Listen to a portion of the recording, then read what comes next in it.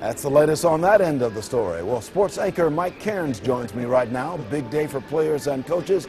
I'm sure the first one always brings the butterflies, don't they, Mike Cairns? Absolutely, and one guy who knows more than anything about opening day, Indians bench coach Sandy Alomar Jr. joins us. And does it ever get old, opening day in baseball? Well, opening days, baseball's birthdays. It never gets old. A lot of excitement. Everybody's in first place and looking forward for this year. Take us from the player's perspective. If you're going through, getting to the ballpark early, what goes through somebody's mind as you know? It's the baseball's birthday, as you said, beginning of the season, but what's going through your mind as you start?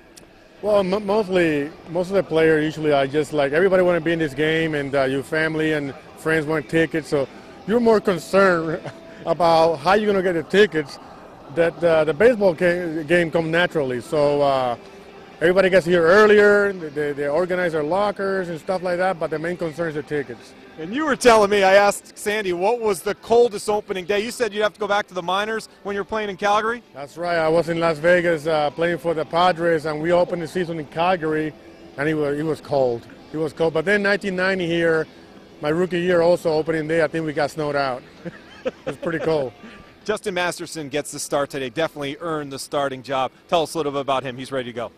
Well, he's a power sinker guy, moves the ball around. He has a pretty decent slider, but he depends a lot on his sinker ball.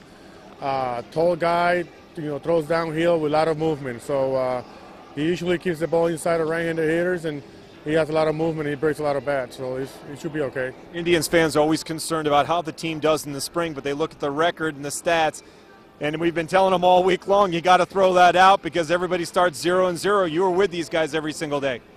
Well, just put things in perspective. Like 2 years ago, we had the best spring training I think we ever had. We won 20 games, and that year was not very well for us. But last year we played 500. We started out the game very good. But this year I think we was trying to figure out what role players we have, what bench players we have. We have to figure out if guys go down, which guys are going to play. And that's why this year was a little bit more difficult. Thanks for your time today. Stay warm. Thank you. Indians bench coach Sandy Alomar Jr. I'll throw it back to you, Leon. See you in about half an hour.